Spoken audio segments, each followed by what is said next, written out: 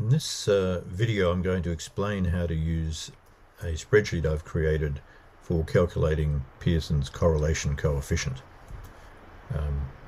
That's pretty much all it does. It calculates some other statistics with which you'll be familiar, but the main purpose of it is to calculate the correlation coefficient for two quantitative variables that have a linear relationship.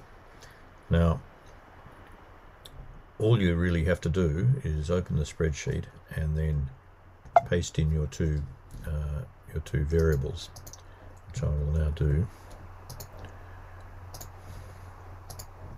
So the key thing is that you've got to put stuff in the right place. So the headings, the names of your variables, go into those two cells there, and then your data goes down here. In this case, I've got a sample size of 200, but the way I've designed the spreadsheet is it will automatically detect where your data ends and just calculate the correlation coefficient using your data. So over here we see the results. Some of this you don't need to worry about. So this little table here is just showing us where your data begins and ends. And that's used by the calculations below. There's nothing there that you need to change or worry about. This is the actual answer there. That's the Pearsons correlation coefficient, 0.30. And then there's a bunch of other statistics here. There's the 5-number summary there for each variable. There's the upper and lower fence.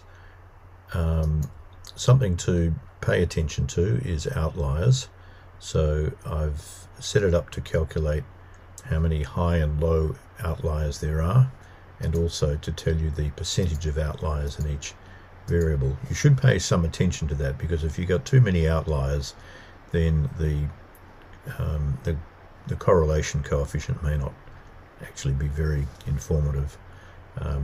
Also calculated the mean and standard deviations there.